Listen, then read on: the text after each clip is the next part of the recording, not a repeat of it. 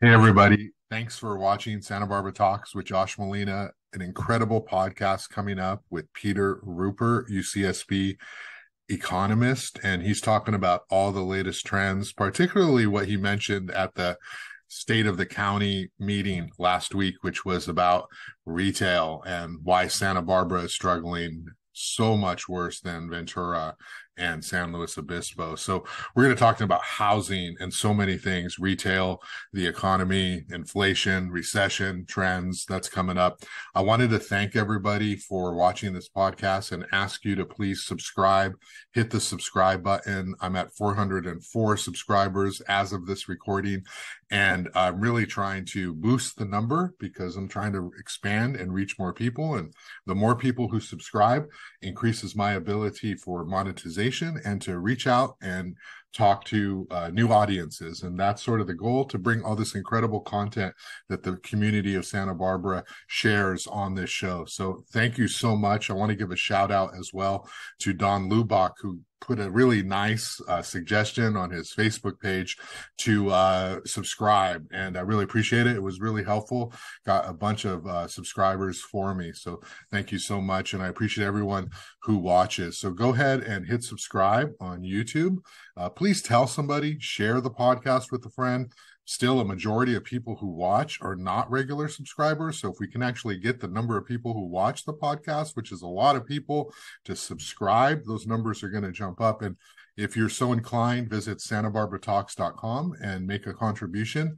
This podcast is owned by me, and I run everything and I schedule it all on my own time. And it's an incredible venture that I'm trying to do here in this community to facilitate these really incredible conversations among a wide variety of sources and people and individuals, so people can come together from all walks of life and have this great conversation about the things we care about: housing and transportation and education and business and culture, and these things that thread our community no matter where we stand. So thank you so much. I appreciate your time. Enjoy this podcast with Peter Rupert, and thanks a lot. Take care.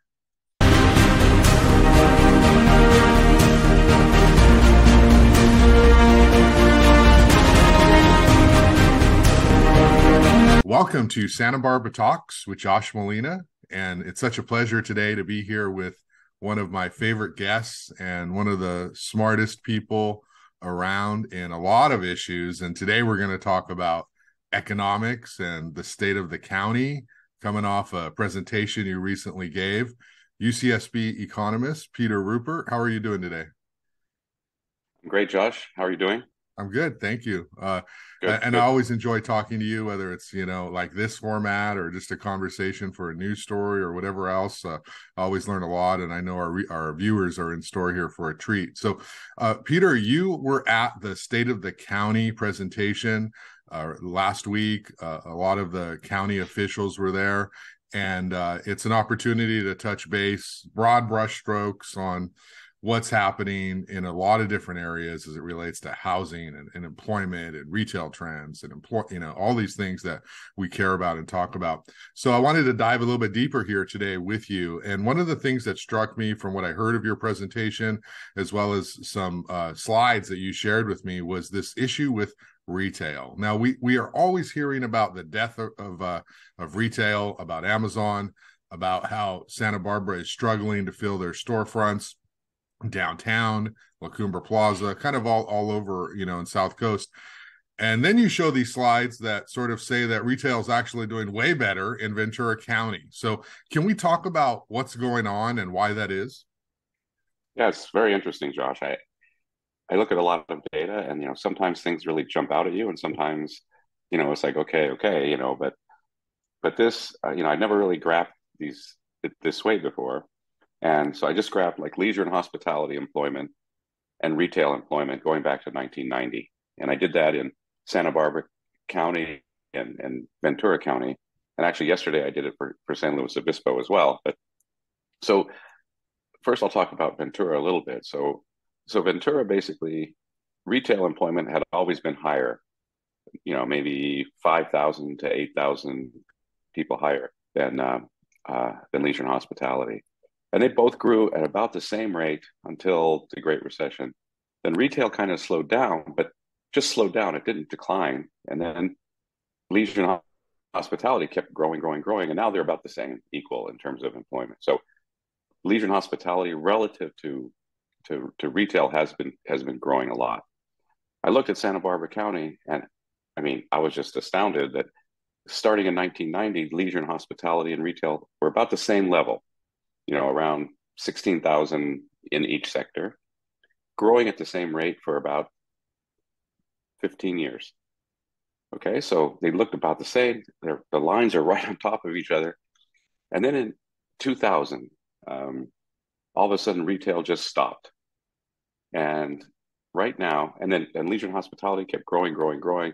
Leisure and hospitality is almost double what it was back in 2000. And right now, retail is the lowest level ever recorded since 1990. It just sank, and it sank during the Great Recession, and it sank again, obviously, during the pandemic. But it just has never come back. And it's just very, very strange. And then I did it for San Luis Obispo. San Luis Obispo looks a little bit like Santa Barbara, except it didn't start declining till about 2008, and it's still higher than it was back in 1990. But Santa Barbara just fell off the map. I mean, it's crazy. Now, having said that, when you look at data and you look at, for example, our neighbors like Ventura Mm-hmm. or San Luis Obispo, there's not a lot of difference. I mean, we're kind of on the coast. Housing prices are a little bit lower, obviously, in Ventura than here. But you'd think that things should look similar, and they don't. So to me, people say, well, it's the internet. Well, I think Ventura gets the internet too, don't they? I think Most of it, yeah. Most of them, yeah, yeah. So online shopping. Everybody has the opportunity to do online shopping. So that can't be the explanation. The explanation has to be something, maybe more structural about Santa Barbara. And I think just if you look at just the micro level, and you do this more than I think, walking down State Street used to have retail. Yeah. Now it's very, very little retail relative to food, right? And accommodation. So we might just be seeing a very structural change in what Santa Barbara is going through. Is it going to last? Who knows? Is it anything about policy? I haven't looked into that yet, but do we have different rules and regulations and permitting than Ventura or San Luis Obispo? Could be. Yeah, I think it's a variety of factors, probably. What about this idea that there's a nexus to housing? So if we don't have people living in Santa Barbara, working class, middle class, lower income individuals, the people who support the economy, if they can't find places to live here, therefore they're not going to shop here. And so businesses aren't going to do as well. Retail shops are not going to do as well because a lot of people might be just coming into work and then leaving and then doing their shopping wherever they're coming from, whether it's Santa Maria or Ventura or wherever. Is that a thing? Is that possible? No, I think it is. But, again, if we go back and look at, the growth in housing prices, I mean, I think that, Santa Barbara, Ventura, San Luis Obispo, I haven't really looked too deeply at the growth rate in those other counties, but, I can't imagine they'd be too much different. I mean, these are very, great places to live. And, so relatively speaking, housing prices in Santa Barbara have probably always been higher than Ventura, is my guess, so that level effect, to me, it says, okay, that's always been there. Yeah. So why all of a sudden in 2000 did things, kind of fall apart? So like I said, I haven't really looked into the explanations for that yet. I think that to me, when I saw these data, it was just like, wow, that's crazy. And so I think that, that's an area where we really need to, to figure out what's happening there. Now, look, if it's the fact that people want, restaurants rather than retail shopping, and and that's what we feel like, and that's what we want, that's fine. But like you said, if it's because we can't afford to hire people to live here. That's something that we really need to work on. Yeah, and I gotta tell you, I live in Goleta, and Camino Real Marketplace, which I'm sure you go to. It's Hmm. kind of really amazing how many people there are all the time, how All the busy, time. vibrant. Sometimes you got, if you're going to one side, there's no parking space on that side, so you got to park by Home Depot and sort of walk over to the Starbucks or Right. something. Very busy, very different experience than being on State Street or La Cumbre Plaza.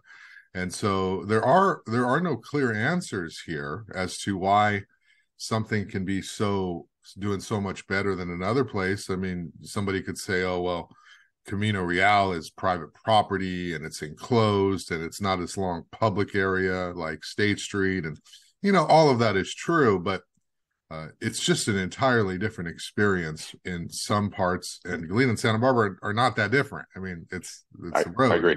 you know. I agree. I mean, yeah, no, look, I think that's right. I think the experience is much, much different. I mean, going to State Street now is, kind of walking up and down and, maybe stopping for, a beer or a glass of wine or something. Um, you know, if you're going to Goleta, and you're going to Camino Marketplace, by the way, I was there yesterday, and, I was trying to make a left turn to get back onto Stork off of, I'm in the parking lot. Yeah, I couldn't make a left turn. There were so many cars going. yeah, I just couldn't make a left turn to get. So I had to basically make a right turn and then come back and make another right turn. So it was completely jam packed. hectic. So Yeah, so it is a much much different experience. And I think as the the people that are looking into State Street, they know it's long. They know that the storefronts are not really conducive to that kind of shopping. So I don't know what they're going to come up with, but I keep saying that, I think the idea of closing State Street to cars, to me, that's not the biggest issue. I mean, I've been in many cities. I was just in Istanbul not too long ago, and like this little street in this little area, it's jam packed with cars. The road isn't closed. Every place has tables on the sidewalk, and people figure out how to go get by them. Do you know what I mean? They mm-hmm. figured it out, and so Mm-hmm. there's really no rules or regulations there. Mm-hmm. And people have kind of figured out people want to be sitting on the street, they want to be outside, and there's cars. Mm-hmm. So, to me, it's more about, how do we get people to be eating and drinking outside, which to me, that's what Santa Barbara should be all about, right? Yeah, And before the pandemic, there weren't very many places to eat outdoors, along State Street or right. anywhere.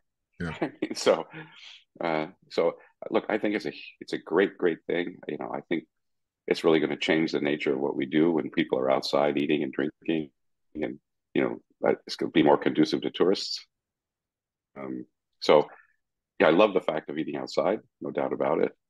We just have to figure out how to do that on a street like State Street. Yeah.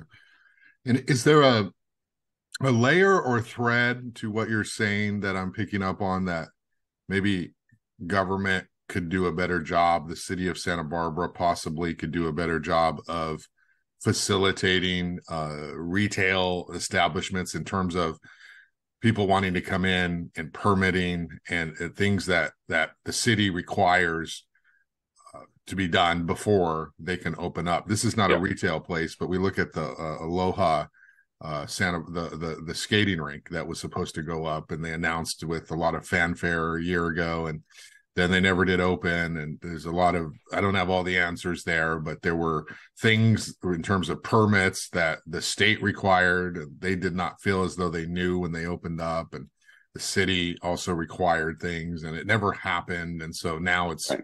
nothing and going to be office space at some point. But is there an element here that you could say is, hey, Santa Barbara needs to make this happen just as much as the private sector?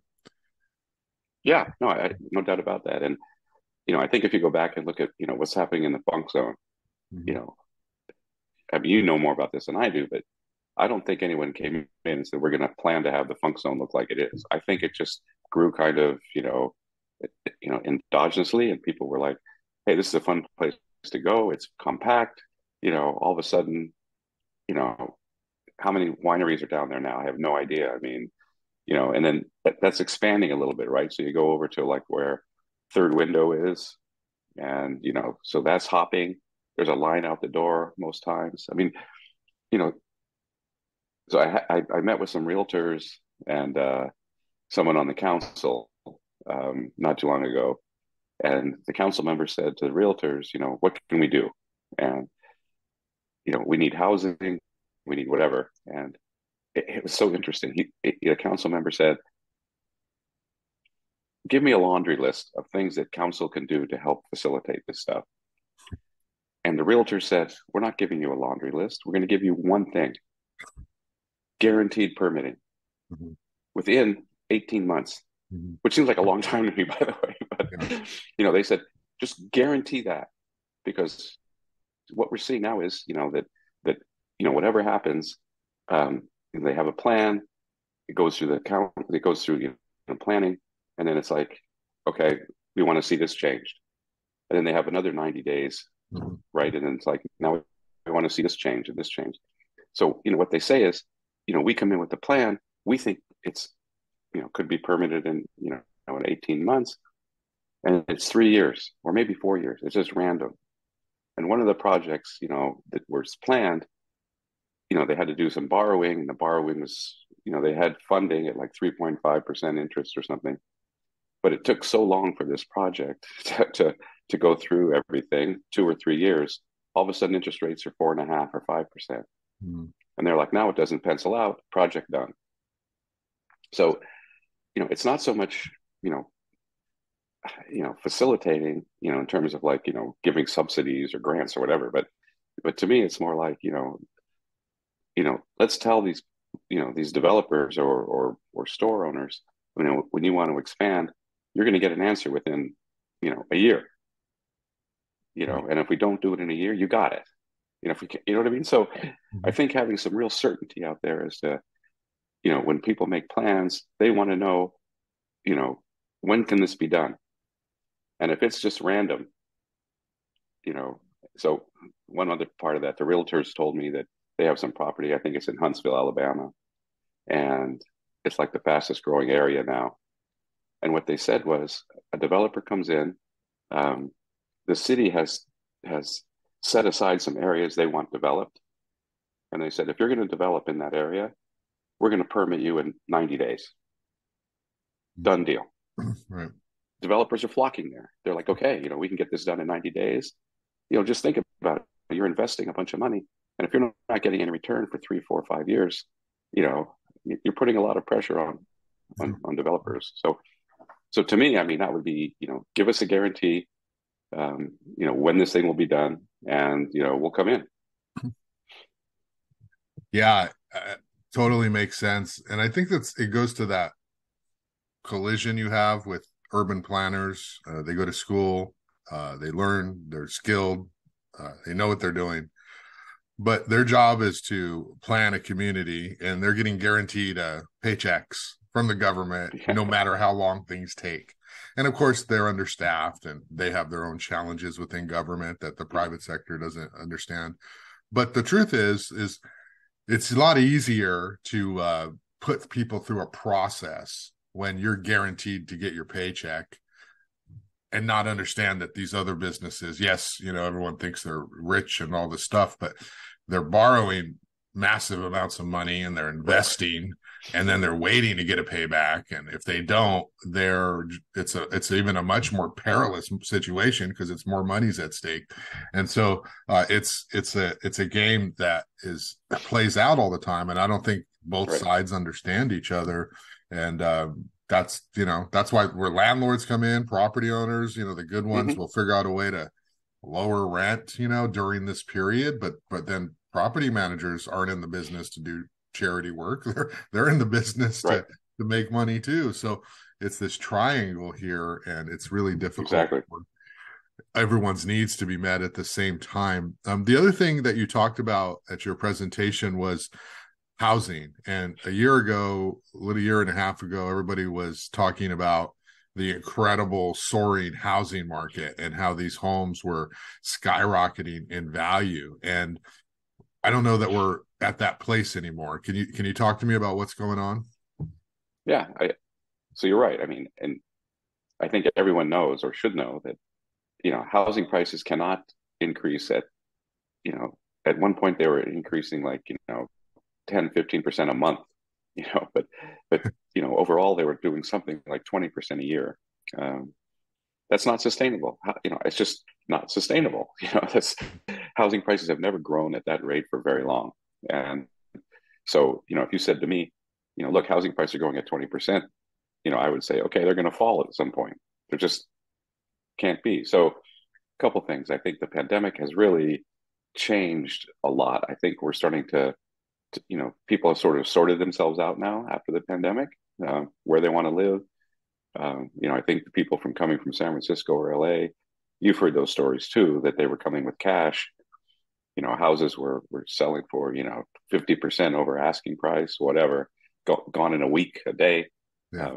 That's certainly slowed down, no doubt about that. And you know, one should expect growth rates in housing prices, you know, on average to be something like 5-6%. I mean, that's what if you look at the return on real assets, that's what it looks like. So I think that it was obvious it was going to slow down, and it has.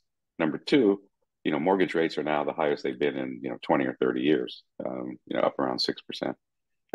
And by the way, if you listen to what the Fed says, they're going to keep increasing, maybe a couple more times. So that short rate, which affects the longer mortgage rate, it'll continue to rise a bit. I hear a lot of 30 somethings, late 20s people complain, gripe, do their social media memes, share something about how we can't afford to buy a home. The previous generations, it was much easier for them to buy a home, and we can't, and we're never going to be able to. And home ownership is out of reach. And there's this sense of they're the first generation that's ever had to deal with this. And so, maybe it's the worst it's ever been. That's why I'm asking you. But what do you say to that approach, that attitude? Obviously, you're at the university. You hear a lot of that. Is that fair? I mean, can we just say, hey, you guys screwed it up and now we can't buy a home? Talk to me about your Yeah, reaction to that sentiment. yeah. So, like at the university, we face this, big time. I mean, it's very, very hard for us to hire new faculty. There's just no doubt about it. And it's fairly easy, I guess, to hire like a single individual, Mm-hmm. who can come in and live in a 1 or 2 bedroom apartment, and but trying to hire a faculty member with kids, a spouse and kids, I hear it all the time from them, like, no. And it's not like we pay exorbitant salaries, because our housing stock is expensive. We just can't do that, so I do hear it all the time. Do I think it's the first time ever? I don't think so. I mean, it's obviously true in Santa Barbara. A friend of mine he teaches at the Florida State University, in math. Bought a brand new house, 3 bedroom, brand new yard, 300,000. So, Right. you know, you want to live in Santa Barbara, as everybody does, and they're always going to. It's expensive here, and we have lots and lots of issues that many other places don't have. I mean, we're very constrained. We have the ocean, national forest, ag land, and I think you've heard recently about the new regional housing needs assessment people, the RENA people, where the state says that you guys better get your act together. Before there was really no teeth into the RENA numbers. It was like, the state comes out and says, you guys need to have 3,000 more houses or 5,000, whatever the number is. And we're like, okay, sounds good. We'll get it done. Thank you. And then, a few years later, the same thing happens. But now I guess they're thinking there's going to be some more teeth to that. But, I think this issue, on the one hand, people are saying we have no water. On the other hand, people are saying we need 5,000 more houses. Uh-huh. And those two things don't go together to me unless we do something else, right? So I think, housing is always going to be expensive here. Um, if we build 300 or 400 houses, is that going to put a dent really in the supply of houses to lower the price? Not much, not much. And I think we've seen that in several instances. Like, when the Mark was first planned and being built, people thought it would be like for the close to the missing middle. Mm-hmm. And now 1 bedroom and 2 bedroom places are 3,000 or 3,500. Mm-hmm. And I just saw a very interesting. There's a website it's from MIT that what they do is they calculate cost of living, and they go through all kinds of things about what would a living wage be, and so the growth in that is pretty much outpaced wage growth. Now, recently, wage growth is very high. It's the highest it's been in a couple decades. So wages are growing maybe 4.5% a year. Um, this last Friday, yesterday, the employment report came out, and wages were growing around 6 to 7%. Mm. The problem is inflation's higher than that. Mm. So even though wages are growing, their real incomes are falling. And so, what that really means is we're becoming poorer. So if you look at this living wage, so I just happened to look at it. Let's see. So for Santa Barbara, they're saying with 2 adults who are both working, the cost of living before is $122,000. Now, as you know, restaurant workers, retail workers, they're not getting $122,000 a year. Right. So that's an area where unfortunately they can't live here. The second problem is commuting is also very difficult. And I don't know how much you drive down towards south, but starting at 3 o'clock in the afternoon, it's just a nightmare. Right. It's just, and and I think as you were talking with Jerry the other day, we got a 50-year project going on that's going to be horrible for a long, long time. So, Right. It turns out in places like Santa Barbara, Los Angeles, Paris, San Francisco, New York, most people can't live in the rich part of the city. Right? Downtown London, it's unbelievable how expensive it is, but they have public transportation. So in 30 or 40 minutes, people can live far out, and come in. I think obviously going south is hard. Maybe going north is a little better. And I think that we're going to start seeing some, a lot more building up there. But right now there are very, very few projects, penciled in to kind of help our housing shortage. Yeah, and we had a train, a rescheduling of the train that they had tried out for a while there after years of talking about, decades of talking about it, and then the pandemic hit, and and I don't know how popular it was to begin with, but there's something about our commuter transportation system, whether it's MTD or anything more regional, is I hear people complaining a lot about how it's not convenient. No, it's true. I worked at the Federal Reserve Bank of Cleveland for 12 years, and I lived in a little area called Shaker Heights, but it was on a little light rail system, and I never drove to work once. I took the light rail. It was fabulous. I mean, you just walk over there, get on, get off downtown, and it's so easy, simple.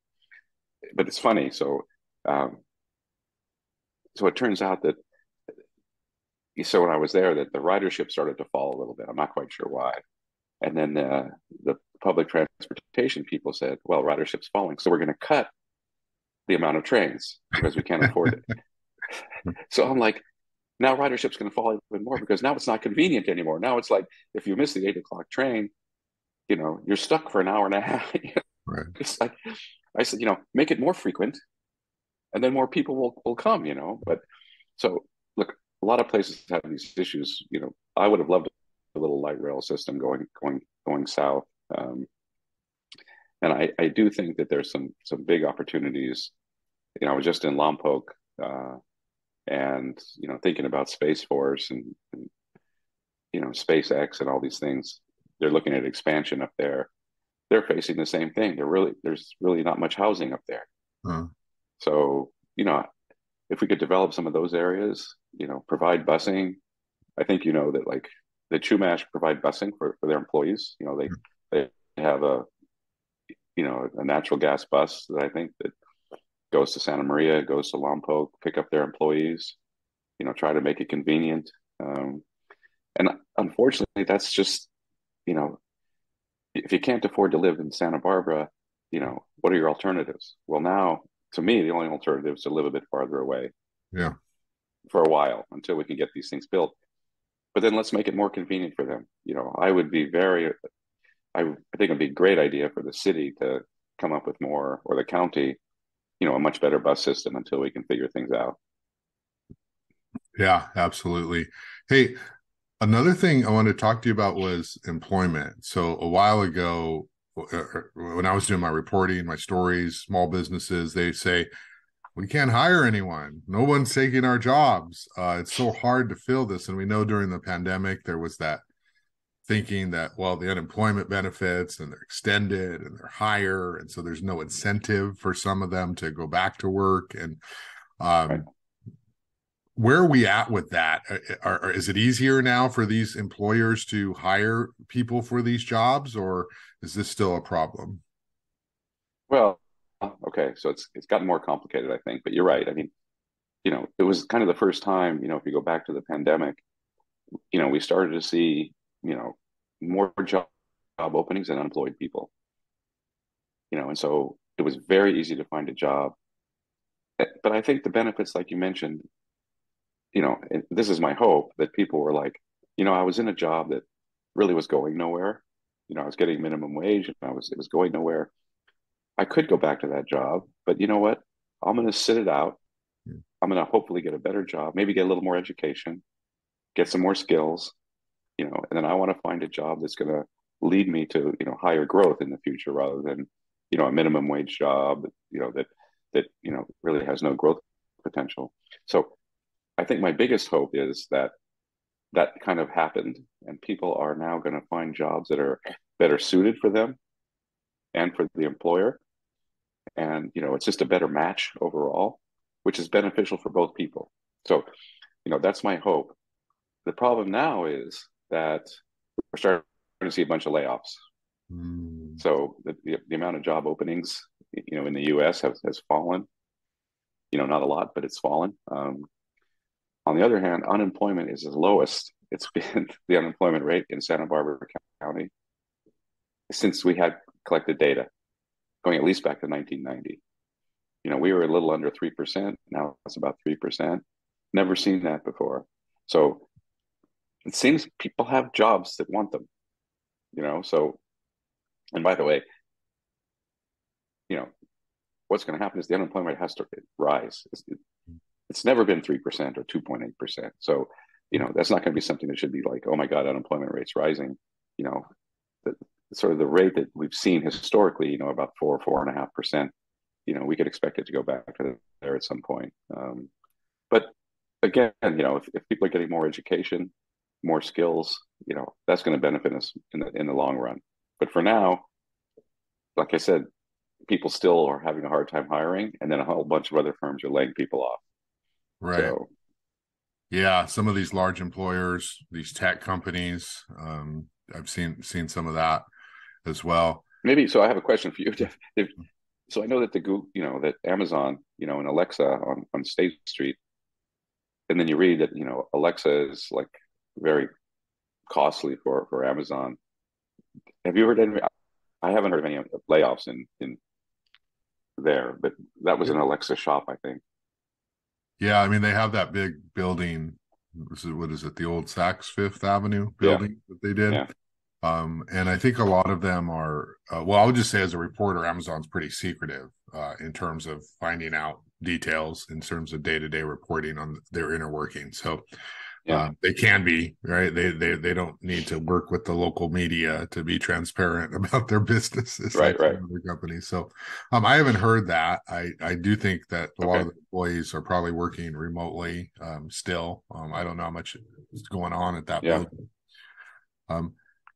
One of the But things you mentioned, but but yeah. No, go ahead.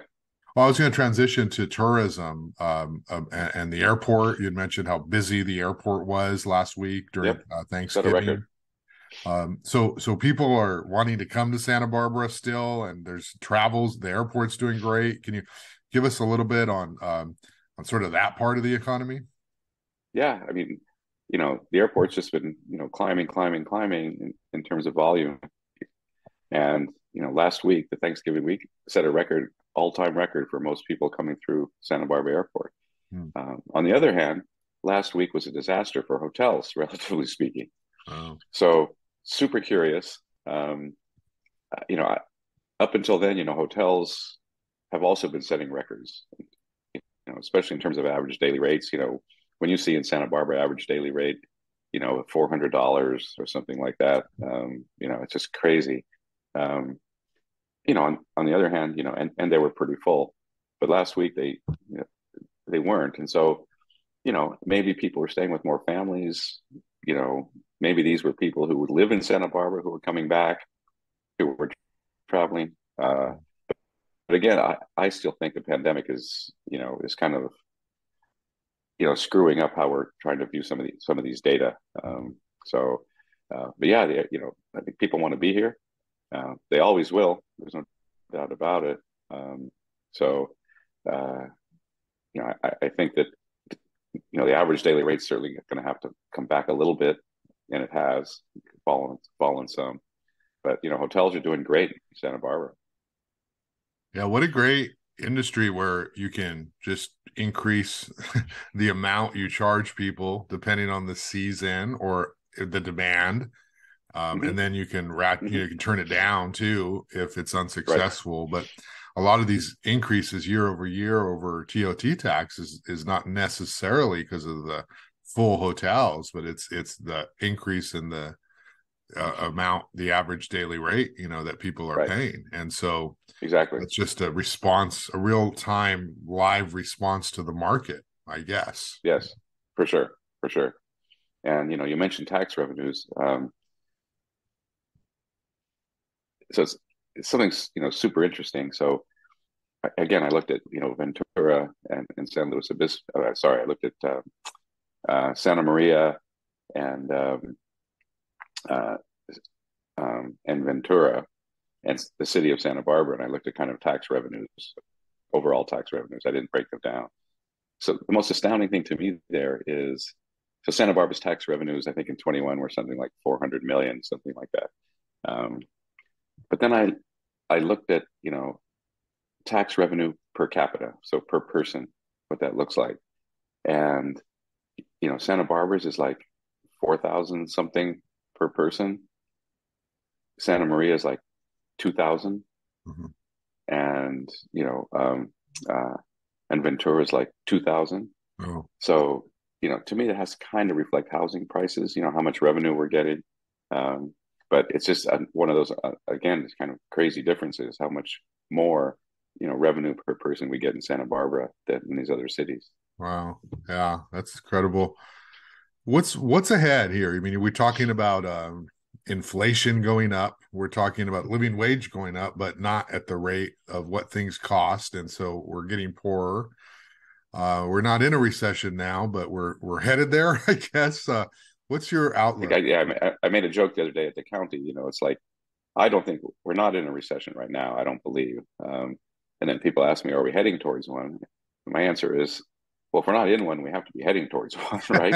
because Right. because it's a natural phenomenon that just kind of keeps happening, every once in a while. Um, and there's no doubt about it. So, no, you're right. Inflation's, you know, that's going to be pretty hard nut to crack, to be honest. I think the Fed, and the reason is to me is that the Fed got behind the curve early on. And if you go back and look at statements from the Federal Reserve, during the pandemic, you know, what they keep saying is, this is transitory. These are supply chain issues due to the pandemic. As soon as the pandemic is, subsides, it'll all be fine. So they said that probably for a year and a half, and then all of a sudden it's like, okay, what's the definition of transitory again? How long does it have to be high? And then they're like, okay, now we got to do something. And so, so then they started saying, okay, now we have to make sure that we haven't lost credibility. Hmm. And so, and what they did was they said, look, we're going to be very transparent about this. We're going to be raising rates, probably higher than we have, every meeting, 75 basis points for a while. And so they did that, and we're starting to see inflation come down a little bit. So, I think now that they've told people that inflation is going to be high for a while, and they're going to keep raising interest rates, until they get down to, 3-4% inflation. And their target's 2%, but, they rarely hit that target. Yeah, let me ask you a kind of a micro local question here, and I didn't ask you ahead of time. I didn't suggest I would be bringing this up, so we'll see where it goes. But I just Okay. thought of it right now as we're talking about tax revenue. You were at that meeting and you heard the county CEO talking about the benefits of the cannabis revenue, but at the same time, we know that cannabis revenue is much lower than it was when it began, and there's a saturation on the market, and it's a little more than $1 million or something. And so, Yeah. from an economist perspective, is cannabis is it going to save the county? Is it saving the county in some little ways, or is it a bust from your perspective? Well, I mean, before cannabis, there were, cut flowers, right? And, so, we're kind of leading the world in cut flowers. And, you know, did that save Santa Barbara? Well, it didn't save Santa Barbara, but it certainly, you need that revenue. Um, the cannabis issue, unfortunately, I think that the projections, um, it, it's hard to, I don't forecast, right? I run the forecast project, but I don't forecast, but, it's really hard to think about, how, how that's going to move forward. And I wrote this thing a while back, and if you look at I worked with the legislative analyst office a little bit in California.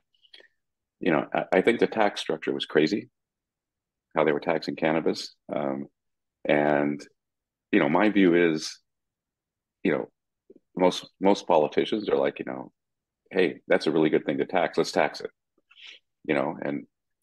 and so I think many people thought that there was, it's an economics term, it's called inelastic demand, that if you Oh, tax it, people are still going to be buying about the same amount. yeah. Um, you know, I don't think that's true. I think we're seeing that. And I think one thing that we did wrong, not just the county, but the state, for example, um, I think we misunderstood the substitutes that were available for cannabis. And I think we've seen, a kind of an explosion in the illegal market, and so, so what happens is once you legalize it, it's like, okay, they're not going to know where I got it. Ah, You know what I mean? So now it's legal and I can kind of have it and smoke it and no one's going to be yelling at me. And, you know, I haven't done this. It's a very hard thing to do, but I think there's the substitution. And I do believe that, if we can lower the cost of cannabis, and get rid of the black market, that would save a lot. It would save a lot of police time, police money. Um, and if you think about it, I mean, you're probably not old enough to go back to the prohibition, probably, but um, you know, so people were dying because they were drinking, bad alcohol. oh, yeah. Mhm. And so now once it's legal, I think, people would want to say, look, I want it to be safe. I want to know the strain I'm smoking. I want to know, the potency of it, just like we do with alcohol now, right? I mean, you go to a microbrewery and it says what the alcohol level is on it. Yeah. You know what I mean? So so I think people, they really like consistency, and it's kind of crazy. I mean, Budweiser is like the biggest selling beer in the world, Mhm. right? And so one reason for that happened is it's very consistent. You know, when you buy a six pack of Budweiser, you know exactly what it's going to taste like. Right. You know, if you're a small shop and you're trying to do, wine or beer or cannabis, it's kind of random. It's like, Mhm. well, this batch kind of turned out bad, and okay. So, so I think, we're still seeing in both those areas, cannabis, microbreweries, wineries, etc. Those industries get shaken out over time, right? I mean, if you go back to the 1800s, there was something like three or 400 breweries in the U.S. And then over time, they got bought out. Mhm. By the 1950s, there was like four. Yeah. And now we're seeing an explosion of small breweries. Um, and then some get taken over, like, Firestone Walker, bought by a foreign company, most of it. And we're still experimenting with cannabis, right? What that market's going to look like. Yeah. So of course there's going to be some shaking out, but here is where I think the government should really say, you know what, um, we want to get rid of the illegal market. So right now, if you buy legal cannabis, it's like almost twice as expensive, I think, as illegal cannabis, something like that. Yeah. And a large part of that is due to taxes. Yeah. So I think we should seriously think about how to get rid of the illegal market, which would be a benefit to everybody. The people who smoke, now you're getting consistent, the strain. Yeah. Police would be, you don't have to go on these raids, et cetera, et cetera. So, Right. so I think we should really work hard on thinking seriously how to tax, something like cannabis.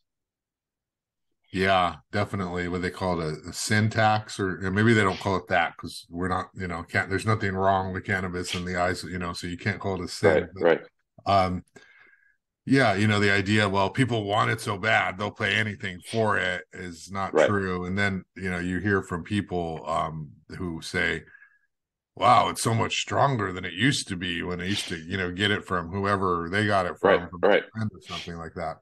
And of course, the cost of it as well. I guess what gas is the only thing we're gonna pay, whatever we need to. That's the only thing, right. like I was in high school when it was 99 cents, right? That's how much it was, 99 cents a gallon. And if I ever thought back then it'd be, 5.99 or whatever it can Right, be, right. six or what, seven when it was for a little while there. But it's like you have no choice. You have to put gas You have in no your choice. car. I mean, you can, Exactly. sure, if you have no kids or no groceries or you're just going for yourself, you can ride your bike. But, Right, if you right. have stuff and places to go, you need your car. So, No, yeah, that's that's an right. interesting That's one to right. see how it'll shake out. And I wonder if anyone will ever admit they're wrong. If anyone will say, we overestimated, we messed up, and we need to change how we look at this. That's hard for Right. government, I guess. Well, and it's not so much maybe they were wrong or maybe they were, I think they were, overly optimistic by misunderstanding, what that substitution effect looks like. That you know, I think they thought that, okay, if everything stays the same, here's our projection. But I think things didn't stay the same. I don't think they really understood the tax effect, what that was going to do to the price. And we're very, very hopeful. But my view is, I mean, it's kind of an economics thing, but you know, if you look at revenue, revenue is the amount of things sold times the price. So if the amount of things sold stays the same and you raise the price, obviously revenue goes up. But if something's very elastic, that is very price responsive, if you lower the price, you get so many more people buying it that revenue actually goes up, right? And so I think this is one of those cases. We don't really know what that number looks like, but I think it's one of these cases that, if you make it cheap enough, we'll get rid of the black market and sales will actually go up and probably revenue. Yeah. So it's, to me, it's just something. It's not that they were wrong. I just think they didn't really understand, what was happening there. So Yeah. All right. Well, Peter Rupert, I really appreciate this conversation, shedding light on so many of these important topics, and your expertise is like no one else. So thanks a lot for taking time and explaining all these. you got it, Josh. I love the program, and thanks very much for having me on. All right. Thank you. We'll talk again All soon. right. Take care. Take care.